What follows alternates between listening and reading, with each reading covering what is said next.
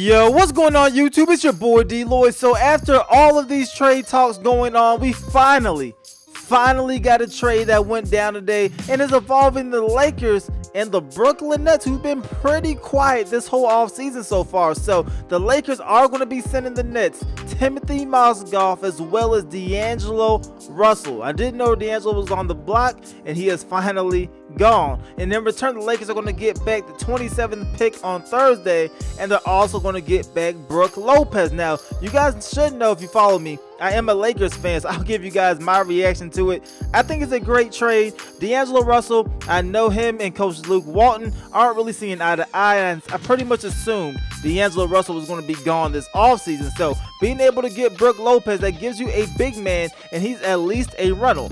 If he balls out for 1 year, then you can extend him. If he has another mediocre and injury-prone year, his contract ends at the end of next season, which means he will be $22 million off of the books. So you can go ahead and spend that on free agent money, which could potentially be LeBron James. So not a bad move at all for the Los Angeles Lakers. If he does pan out, then you could re-sign Brook Lopez as well. So I love the move. You know, the Lakers, they're probably going to go for a point guard.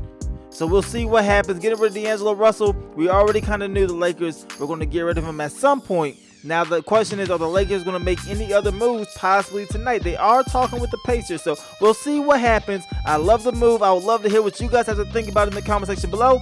Good move for the Lakers, good move for the Nets, or are they bad for either one team or both teams? Let me know in the comment section below. It's your boy DLloyd. I'm going to see y'all next time.